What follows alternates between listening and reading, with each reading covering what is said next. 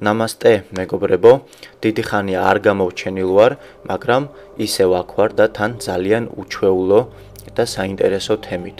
მსურს თქვენს ყურადღებასა და ცნობის მოყარეობას შევთავაზო უძველესი და 1000 წლეულების წინ მივიწყებული ცხოვრების წესის თანამედროვე მიმდევრები და გამგრძელებლები.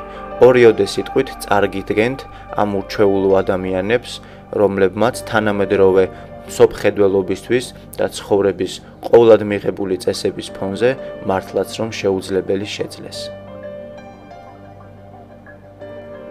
მას ასე გადავედი მთავარ თემაზე, რომელსაც გადაუჭარბებლად შეიძლება ვუწოდო საუკუნის ფენომენი.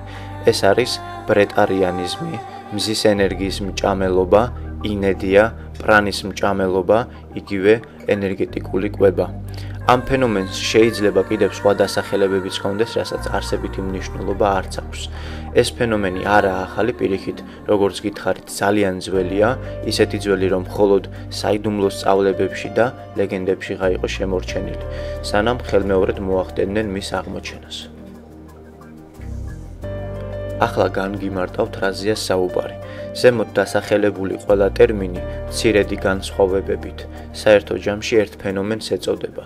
ესაა კონცეფცია, რომლის მიმდევრებიც ამტკიცებენ, რომ ადამიანის არსებობისთვის სულაც არაა საჭირო საკვები და წყალი და რომ ადამიანებს შეუძლიათ მრავალი ათეული წლის განმავლობაში იცოცხლონ მხოლოდ და მხოლოდ ჩვენს გარშემო, ყველგან და ყველაფერში არსებული ენერგიით, რომელსაც აიურვედას მიხედვით პრანა ეწოდება. პრანა ესაა ენერგია, რომელიც იყო და არის, რომელიც წარმოიქმნება და გარდაიქმნება. პრანა ესაა ის მასალა, რომლისგანაც ჩვენს გარშემო ყველაფერია გამოძერწილი, თვით სიცარიელეც კი. მოკლედ, ამ კონცეფციის მიხედვით შესაძლებელია სმაჭამის გარეშე აბსოლუტურად ჯანმრთელი სხეულით სრულფასოვანი ცხოვრებით ცხოვრება. მე ამ ფენომენს ორიოდე სიტყვით შევეხე, ვისაც დაგაინტერესებთ, შეგიძლიათ ყველანაირი მასალა მოიძიოთ ინტერნეტის მეშვეობით. Google, Wikipedia, YouTube თქვენს განკარგულებაშია. ამ თემაზე უკვე ბევრი რამე თქვა მთელი მსოფლიოს მასშტაბით, უამრავი სტატია და წიგნი დაიწერა, მიეძღვნა ტელეგადაცემები, დოკუმენტური ფილმები და სამეცნიერო კვლევები. უკვე ბევრმა ადამიანმა გამოსცა და კიდეც ეს საკუთარ თავზე. ზოგმა წარმატებით, ზოგმაც წარუმატებლად, ზოგმა შეძლო, ზოგმა ვერა. ვინც ვერ შეძლეს, უმეტესობა გადარჩა, თუმცა ამბობენ ვიღაცები კიდევაც დაიღუპნენო. დაიღუპნენ ამ პრაქტიკის არასწორი უყურადღებო და ფანატიკური მიმდევრობის გამო. თუმცა ეს იმას არ ნიშნავს, რომ არჭამის პრაქტიკა შეუძლებელია ან ყველა შემთხვევაში სიცოცხლისთვის ან ჯანმრთელობისთვის საზიანოა. მსგავსი ტრაგედიები ყველა სფეროში ხდება, მედიცინაშიც და სპორტის უამრავ სახეობაშიც. ახლა მინდა წარგიდგინოთ რამდენიმე ადამიანი, რომლებმაც ეს შეძლეს. ისინი განსხვავდებიან კანის ფერით, რასით, ერით, წარმომავლობითა და ასაკით. თუმცა მათ ყველას ერთი რამ მაინც აქვთ საერთო. ესაა იოგა. ყველა მათგანი იოგას გარკვეულ პრაქტიკებს ეწევიან. მას ასე ყველაზე უმცროსით დავიწყებ და მას ყველაზე დიდ დროსაც დავუთმობ. ესაა 23 წლის ნეპალელი ბიჭი, რომლის სულიერი სახელია სამბოდხი დჰარმა სანგჰა. იგი დაიბადა ადგილობრივი ღარიბი ფერმერის ოჯახში. ის ბავშვობიდანვე გამოირჩეოდა სულიერი ცნობის მოყვარეობით, გამოიცვალა რამდენიმე სულიერი მოძღვარი ტიბეტელი ბერების სახით. ვერ მიიღო რა თავის კითხვებზე ამომწურავი პასუხები, გადაწყვიტა წასულიყო განმარტოვებულ ადგილზე და მედიტაცია დაეწყო. 15 წლის ასაკში გამოეთხოვა ოჯახის წევრებს და გადაიხვეწა სოფლის მოშორებით ჯუნგლებში, სადაც გზაც კი არ იყო არამც თუ ვინმე სულიერი, დაჯდა ხის ქვეშ და დაიწყო მედიტირება. ასე გავიდა რამდენიმე თვე ყოველგვარი საჭმლისა და წყლის გარეშე. შემდეგ დაუწყეს ძებნა, ყველას ეგონა რომ მკვდარს იპოვიდნენ, მაგრამ მათ დაგასაოცრად აღმოაჩინეს, რომ ცოცხალი და უნებელი იყო. ნეპალელებისთვის მისი მდგომარეობა უცხო არ იყო, ამიტომ მშობლები არ მისცვლიდნენ ღავილითა და სახის ხოკვით და არ დაუწყიათ მისთვის სახეში ხელების ტყაპუნი არ ყოფილა ტირილი და გლოვა და არც აგიჟეთში წაუყანიათ, როგორც ეს საქართველოში მოხდებოდა. ამის შემდეგ სამბოთხის ამბავი მთელს ნეპალში ბგერის სისწრაფით გავრცელდა და მის სანახავად ინდოეთისა და ტიბეტის, ასევე მთელი მსოფლიოს სხვადასხვა კუთხეებიდან დაიძრა ხალხი. გავიდა კიდევ რამდენიმე თვე და უკაცეელი ჯუნგლები პატარა სოფლად და ტურისტულ ღირსშესანიშნაობად იქცა. აქვე იმყოფებოდა დისკოვერის გადამღები ჯგუფი და ხანგრძლივი დროის განმავლობაში აკვირდებოდა სამბოთხის. მას დოკუმენტური ფილმიც კი მიუძღვნეს. ბიჭს, რომელსაც უკვე 10,000-ობით მიმდევარი გასჩენოდა, ბიჭს, რომელიც არაფერს არ ჭამდა და არ სვამდა. მას დისკოვერის ჯგუფმა ბუდა ბიჭიც კი შეარქვა. გარდა იმ ფაქტისა, რომ სამბოთხი საერთოდ არ იკვებება ამ სიტყვის ტრადიციული გაგებით, მის სახელთან კიდევ ბევრი უჩვეულო ამბავიცაა დაკავშირებული.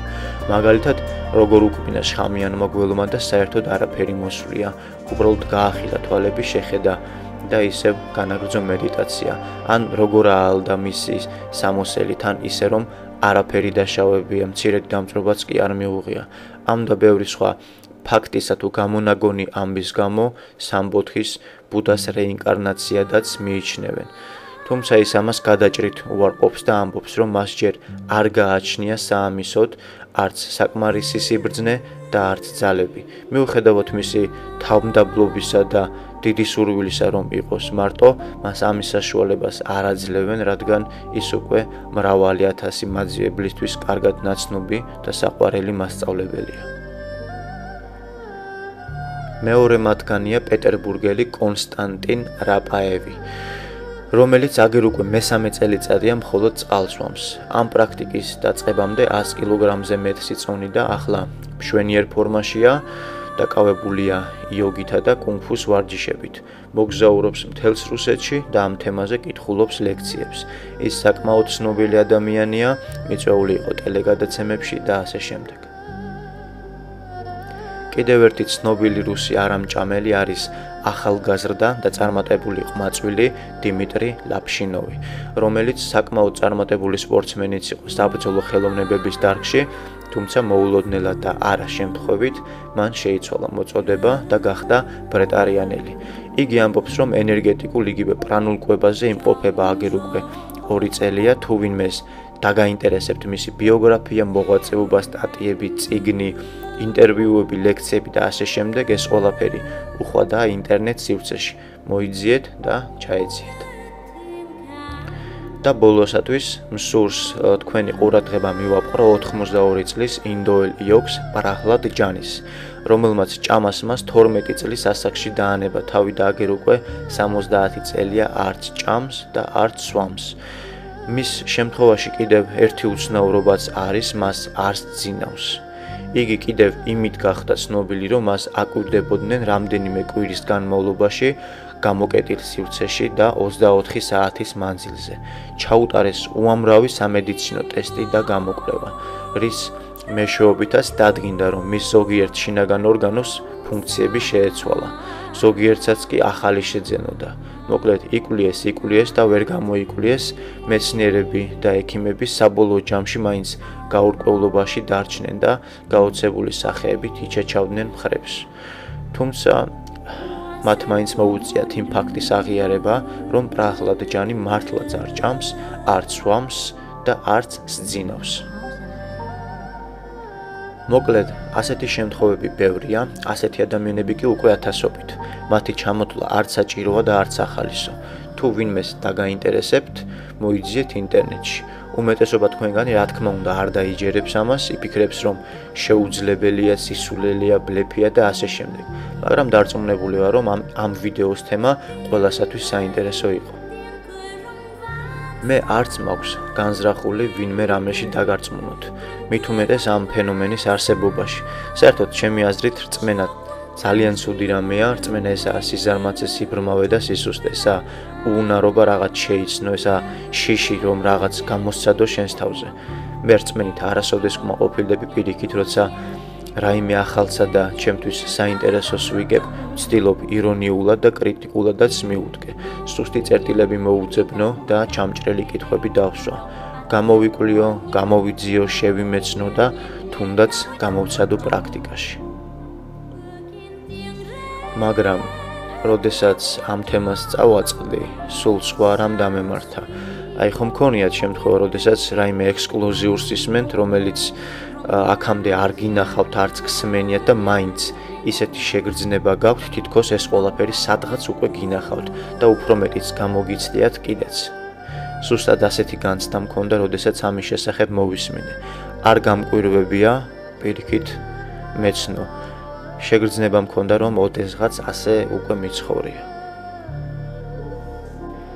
ის მცირედი რამ, რაც ადამიანის ანატომიაზე და ენერგეტიკაზე, ასევე სულიერ შესაძლებლობებზე გამეგება, მთლიანთან შედარებით ის მწირი ცოდნა, რაც სამყაროს არსზე და მის კანონზომიერებებზე გამაჩნია, მაძლევს იმის საშუალებას, რომ ეს ფენომენი შესაძლებლად მივიჩნიო. თუმცა ვაცნობიერებ, რომ ამ ტრანსფორმაციის მოხდენა ძალიან რთულია და არასწორი მეთოდების გამოყენებისას სიცოცხლისა და ჯანმრთელობისთვის საშიშიც კი.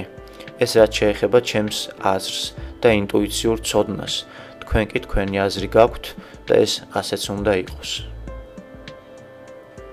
ენერგეტიკული კვების თემა ჩემთვის ძალიან ახლობელი და საინტერესო აღმოჩნდა, ამიტომაც გადავწყვიტე თქვენთვისაც გამეზიარებინა, ვისაც დაგაინტერესათ, გთხოვთ რომ შეისწავლოთ ეს თემა და გამიზიაროთ თქვენი მოსაზრებები. გისურვებთ ჯანმრთელობას, სულიერ სიმშვიდესა და კეთილდღეობას. ნამასტე, მეგობრებო.